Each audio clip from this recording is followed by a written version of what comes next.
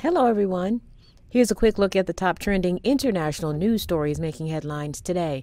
If you post an interesting comment during this update, we may add it at the bottom of the screen.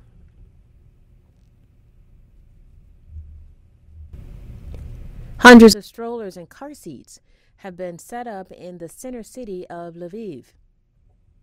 Officials say it is a memorial in honor of the hundreds of children killed in the weeks since Russia began invading Ukraine. Hundreds more have been wounded.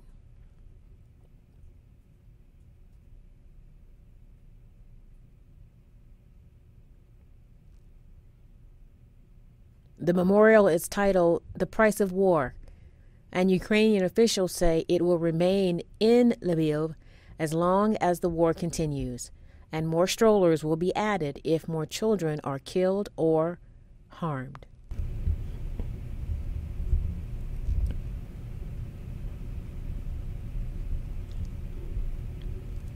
U.S. President Joe Biden and China President Xi Jinping spoke for nearly 2 hours Friday, and the U.S. sent a clear message to Beijing. Supporting Russia could be costly.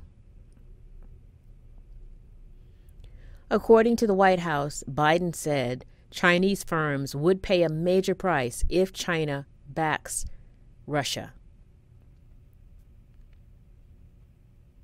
Two U.S. officials recently said Putin called on China to provide his country with financial help and military support, including drones.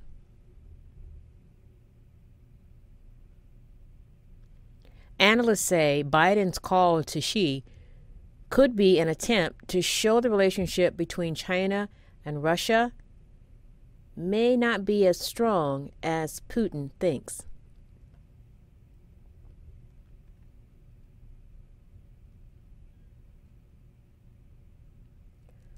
According to Russian state TV network, at least 5 servicemen have been killed in battles in Ukraine, including one of their top commanders of the 331st Guards Airborne Regiment.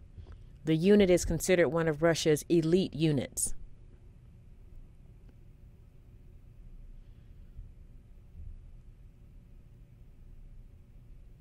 But sources in Ukraine say 320,000 Ukrainian citizens have come back to their country to fight against elite Russian forces. Most of them are men, but women are returning as well to fight.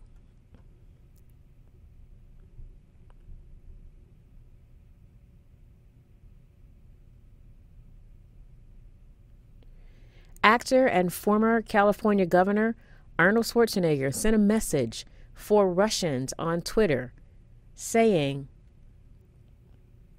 "This is not the war to defend Russia that your grandfathers or your great-grandfathers fought. This is an illegal war." His tweet asked Russian citizens and soldiers to resist their country's disinformation, which accuses Ukraine of being run by Nazis. He says he hopes his message about the atrocities committed by the Russian government and military will influence those on the front line. The Twitter post already has over 20 million views.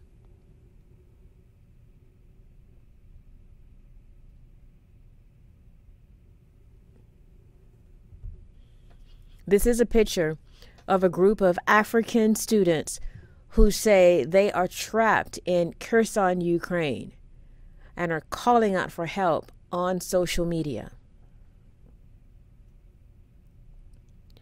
The leader of the group says they are from different countries: Cameroon, Ghana, Nigeria, Senegal. They have no food. They have received no response from their embassies, and many of the students are suffering from trauma. He says, "We are not fighters. This is not our war. It is not our fight."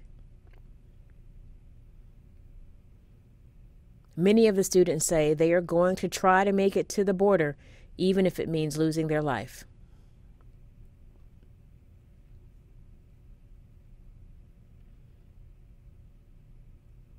If you want to send money to someone in Ukraine, PayPal has a new way to help.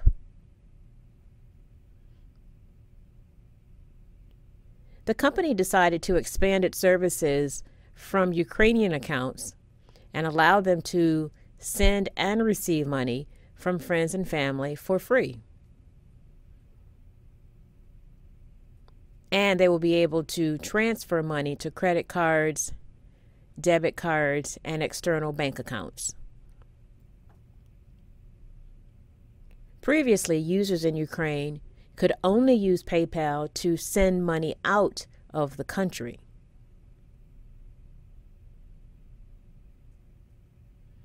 The new changes will last through the end of June.